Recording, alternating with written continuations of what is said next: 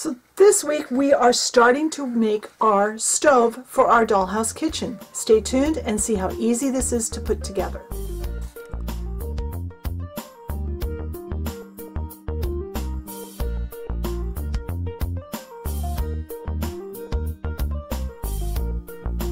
Alright, we're going to start assembling basically the body of our stove. The only thing that's going to open in the stove, by the way, will be the door going into the oven. The rest, the little drawer at the bottom, is a fake drawer. So since this project has all been done with foam core and cardboard, paperboard, that kind of thing, we're sticking with that theme here. We have a piece of foam core that is 2 3/4 inch wide by 4 inches tall. The dimensions for all of these pieces will be in the blog post, so don't worry, you don't have to take notes. The second piece of foam core that we're using right now is 2 3/4 by 1 3/4. This is the bottom, that's what I'm calling it right now. Then I have 2 side pieces cut from paperboard. Specifically, I am using a Bisquick box because Bisquick boxes are quite a bit heavier than, say, a cereal box or a cracker box. Use the heaviest of that type of box you've got. And I've got 2 of these. They're cut 2 3/4 by 2 inches.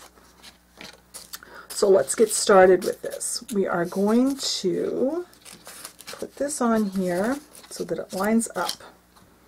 And again, I'm going to put my dimensions outside so that I can be sure that I have them available when I go to write down my sizes. Alright. And make sure that you've lined everything up. We're going to be using our pins again, just like we always do. There will be a base underneath this, just like there was on the refrigerator. So that will go on later. This is just going to be kind of like the bottom of our fake drawer. Okay.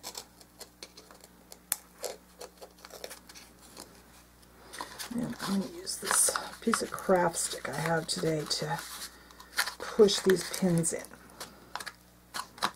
Alright, so we make sure you have a nice corner there. Now these 2 pieces are going to glue right here. We are going to be gluing. Come on, glue. Did I get up high enough? I'm going to put a little glue here just to make sure I reach the top of my side. And I always glue with the side that the labeling from the box was towards the inside of my project. That way, if it should show, that way it'll be covered. Even the inside of the oven part, we won't be seeing this piece.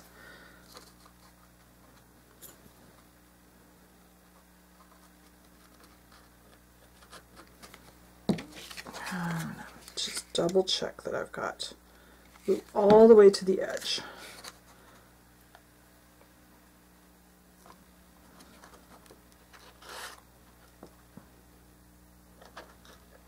And just to make sure that these are held, I'm going to be putting some pins in them. I may have to do this off camera because I may have to,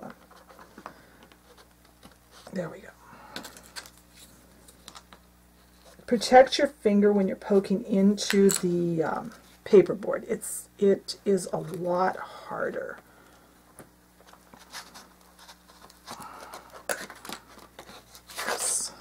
And make sure that you're staying straight.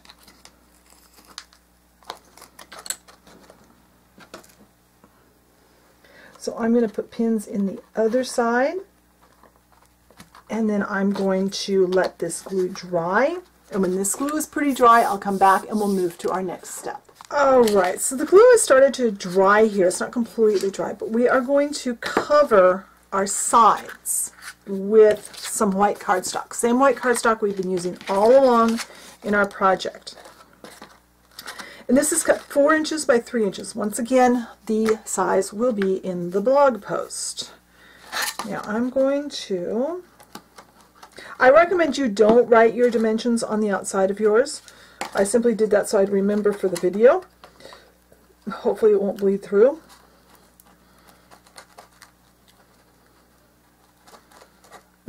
I'm out of the glue stick that is purple, so I'm having to use just a regular one. Kind of put it on there so that you've got some on each side.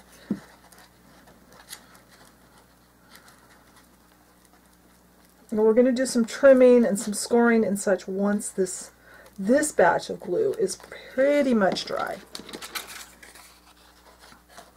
I'm going to get that.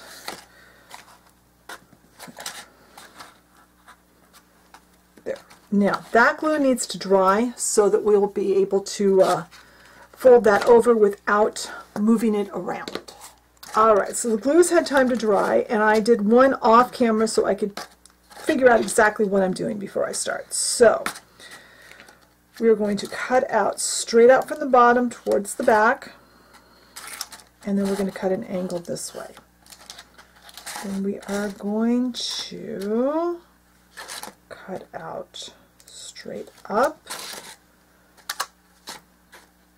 and out like that. We're going to cut like that and like that. And then turn it over. First we need to cut here. And once you see how this folds, it'll make more sense why I'm cutting where I am. Then that piece goes away. Alright. Then kind of fold all these pieces in right against that cardboard. And get this part off at an angle. All of these ends that we're folding in, those are all going to be covered later. So we don't need to worry about having those ends look great. We just need to get the edges covered. So, now our glue stick. And that's why I'm using glue stick on this, because it's going to have something else glued over it. So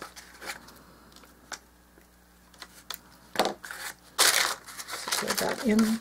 Whoops. First, let's get this one glued in. I like the front in first, and then the top down over it. So we got a nice line there. Then this one can go up over the bottom, and this can go along the back. Excuse me. And I've simply got this parchment paper here to protect my work surface from the glue. Alright, now I have another piece of foam core that's cut 1 inch by 2 5/8 of an inch. Again, the measurements will all be on the blog post. And this one, and then we have a piece of paper 2 inches by 4 inches. Plenty of glue on the front. We're going to do that.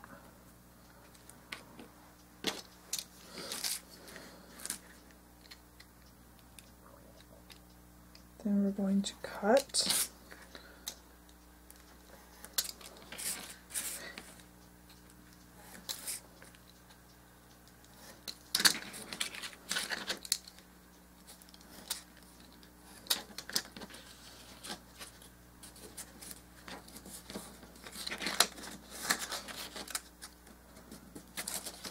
And you'll notice I'm not cutting this all the way to the corners. I'm cutting it so that it's got a little bit hanging past. We'll trim it after the glue dries. We're going to glue up these first 2 sides.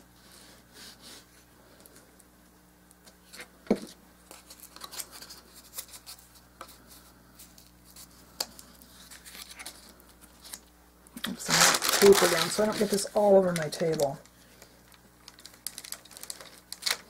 I do that because I don't want to have to stop and clean up glue in between steps. Now I'm going to find a clean spot on my paper. I'm going to set this down, and I'm actually going to set a bottle of Mod Podge on it to keep it flat.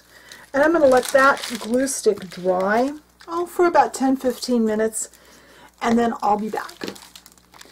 Alright, so this glue is kind of dry. So we're going to kind of trim this up. I'm leaving a little bit at the very ends. I'm just trimming off what's on the back so that I can kind of mush that in.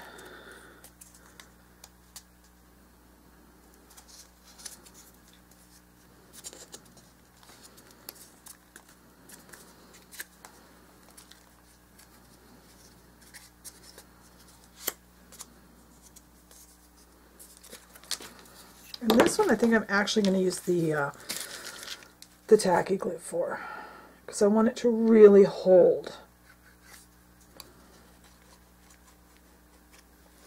It's not going to show when we're done, but it's not going to necessarily have anything right against the back. Now, put that down on my parchment paper, because parchment paper is a non-stick surface. Put the bottle of Mod Podge on it and let that dry for a few minutes. Alright, so now that glue is dry, so we're going to trim back this. The only thing it's going to show is going to be the front on this piece.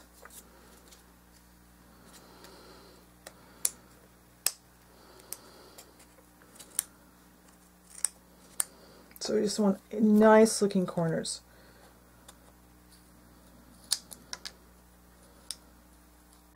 Alright, now this now gets glued in here, and we can't put pins in it because we are going to be able to, we have our finished edges now. So we're going to put glue, make sure I'm under camera.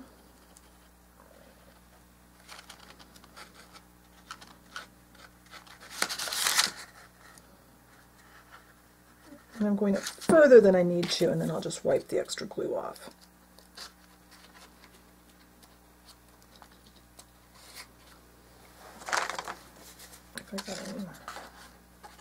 Alright,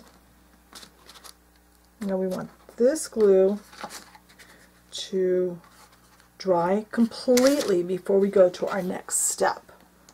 So when this is dry, I'll be back. Alright, now the next thing we're going to do is we've got this little skinny piece of foam core.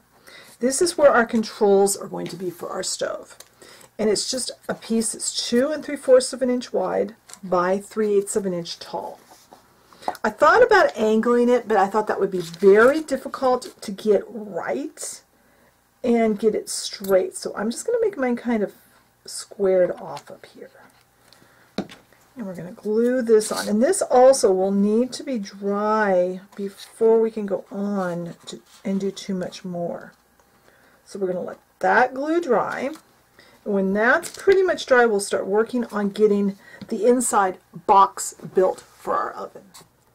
Alright, so now we're going to build our oven, or what will become our oven. So to start out, I have 4 pieces of foam core cut here.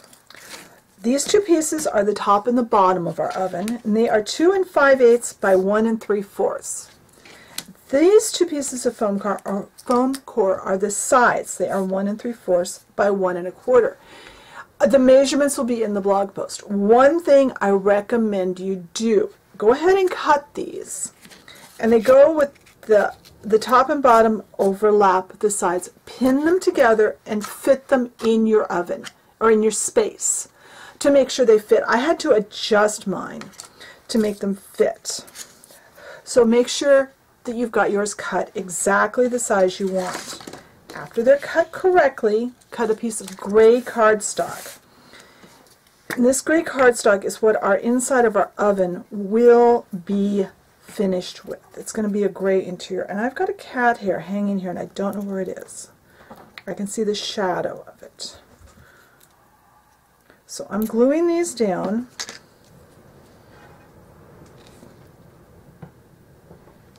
Right against the back edge. I figured rather than cut 4 pieces of cardstock exactly the size I needed, it would be much easier to cut a strip, glue them on, and then cut them to size. I'm all about making this as easy for you as possible. That's why this whole kitchen project has been made with materials that are easy to work with without, you know, big fancy tools, no power tools needed. And it's things that you can get, for the most part, at the regular craft store. Make sure you leave yourself enough room. This one's crooked. It's okay if they're crooked, as long as it comes to, and maybe even have a little bit at the back, so you can cut two sides.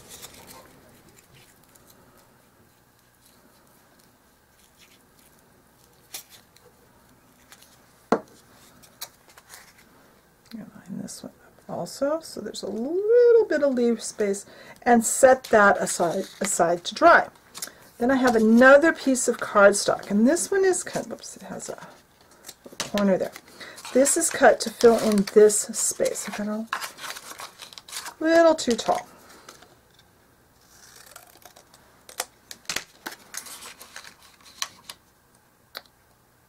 Actually, so we're going to put that in there, just like that. Oops, I'm using, which side do I have showing? Okay, this is a textured cardstock. It's the only cardstock I had in gray. And for some reason, oh, I know, I threw away my sheet of parchment paper the other day.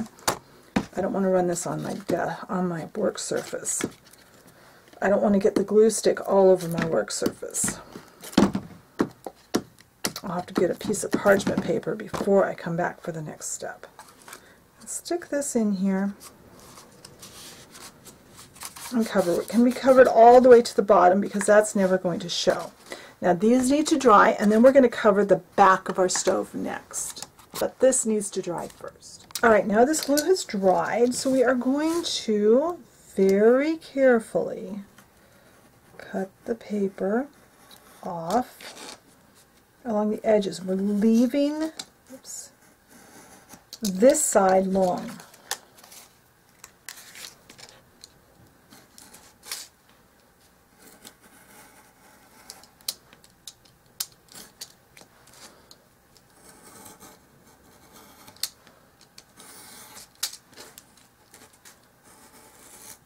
Oops. It's okay if you get a little into the spot, as long as you don't cut off too much.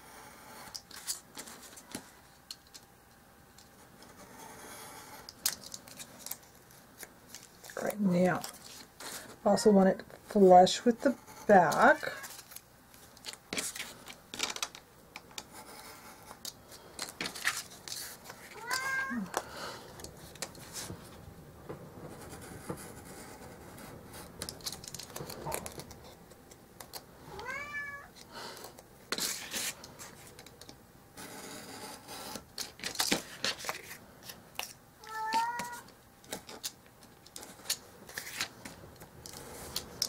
Alright, now we're going to fold along that edge on all of them. Whoops. And I'm going to use tacky glue on this because we're gluing onto the open foam here.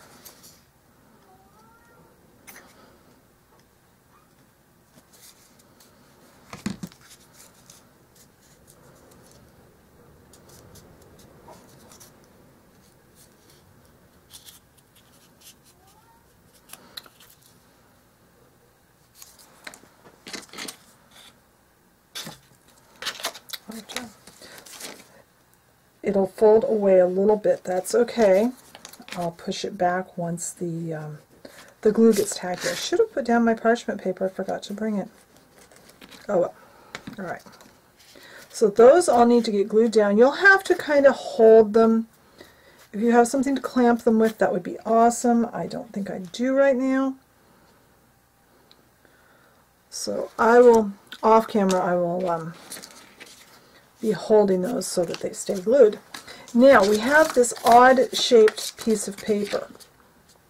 It's 2.5 inches this way by 4 inches this way. And then I went in 3/4 of an inch on each side on this edge and cut away 1/4 inch. This is so it will fit into there.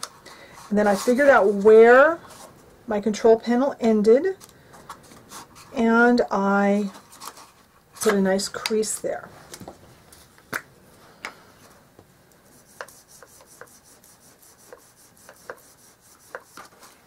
I'm also going to add just a little bit of a bead of glue right in that corner. And I want this glue to dry before I try to do any more folding. So this needs to sit. These will need to be held in place and till the glue sets. And when those are done, I'll be back and we can move on to the next steps. Alright, so this glue is pretty much dry, so now we are going to just do a really small part, because this also needs to be all set up before we can bend the edges back.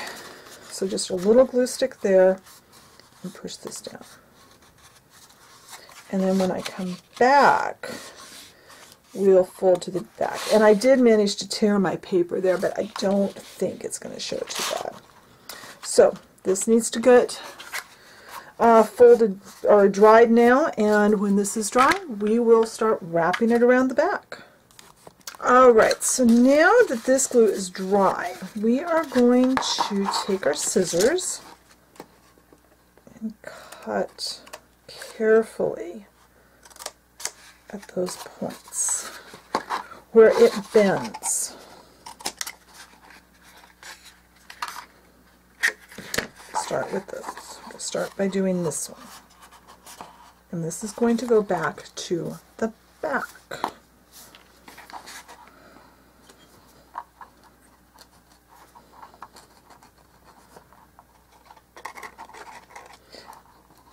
Now you want the sides to be pretty neat, but the back can be kind of sloppy. That's okay.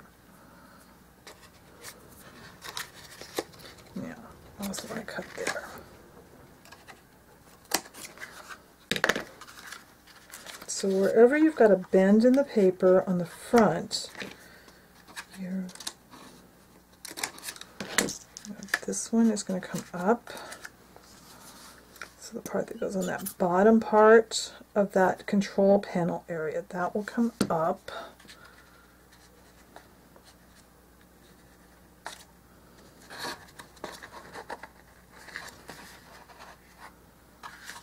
And then this one.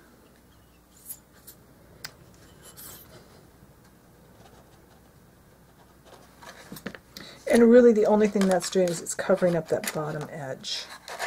Now this part from the front of the control panel comes back. Oops, I haven't cut it on this side.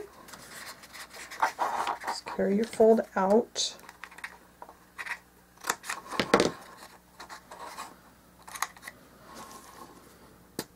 We're just wrapping this kind of like you would wrap a package.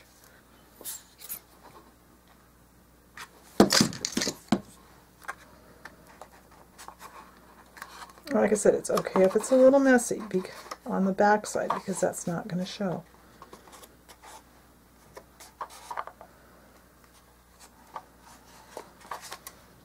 And then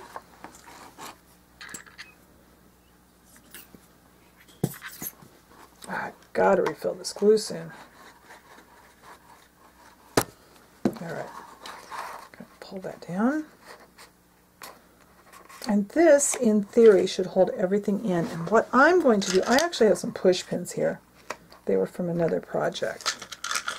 Just use something to hold that. This edge is going to get covered anyway. Don't push through, just enough to hold that paper down and let that dry. And then we'll trim it when it's dry, and probably should get off some of that glue. Just take something, I've got this edge of a piece of foam core. And if it's not as neat as we would like when we're done, we can always do a little patching when we're done, when it's all dry. So I'm going to let that glue dry, and then I'll be back. Alright, so now what we need to do, first we need to take these little push pins out. These worked really well. They kept everything right where we needed it. Are we going to need to go down? I think we're fine. I'm going to cut this off. nice and even.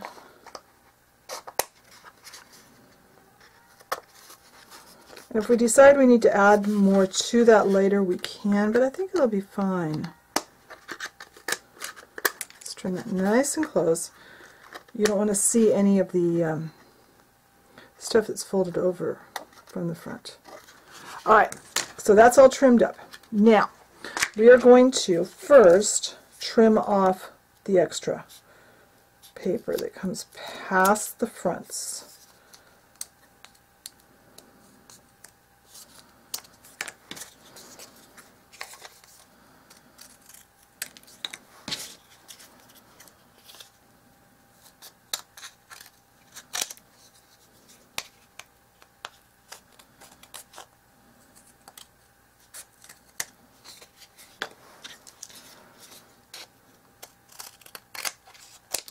Right, so I did remember parchment paper. So let's get these glued together. Now make sure that these edges that are covered are all facing the same way. And that the gray is to the inside. So, like this. Like that. So let's get some glue. Oops. There we go.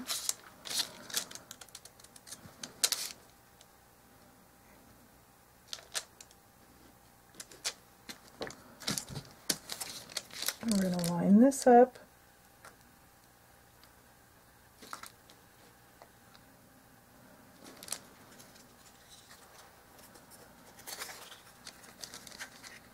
And we are going to, as normal, push our pins through. This just makes it a lot stronger, and it keeps it nice and square while the glue is drying. Make sure you have no pins showing and wipe away any excess glue. And we're going to do all four corners at once while the glue is still dry, making sure we have everything lined up.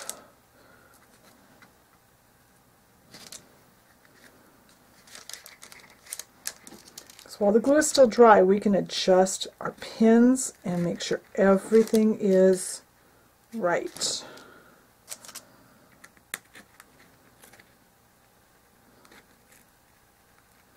Come on. Oops, that went through. That's why I didn't want to go. I'll push it. I'll get that in a little later. I'm going to do the same thing on this side, putting this one here. And then when this glue is dry, I'll be back and we can insert our oven to our stove. Alright, so my glue has partially dried, but this is still loose enough that I can move it around. Very carefully, you want to dry fit this in. You're going to need to get it so it will go down about like this, just a little bit here, and you want to be down probably 1/8 of an inch from the top of the stove. That will allow us a space for our cooktop. And since it's still a little loose, you'll need to be careful that you don't tear this apart. Now, I'm going to put some glue on the sides. And by the way, I did need to trim just a hair off of the back. I just used my knife and just very carefully cut just a little bit because it was a little too tight to fit behind here. So now, a little glue. And this doesn't need to be a solid gluing. It's just some on each side. And then making sure you have this the right way.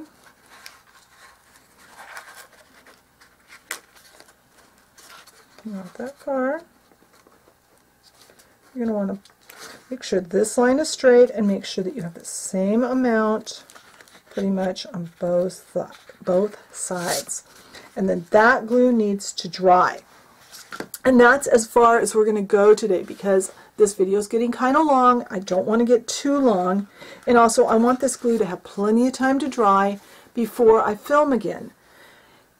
And I need to get this video edited for you. So, be sure and check the blog post for photos, and I will try to elaborate on some of the problems that I may have run into. Also, I'll have a list of the cut sizes of all the pieces.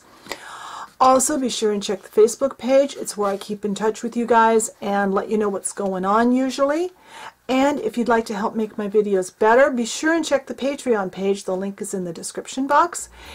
Then you can get your name at the end of the video like these wonderful folks. I'll talk to you later. Bye.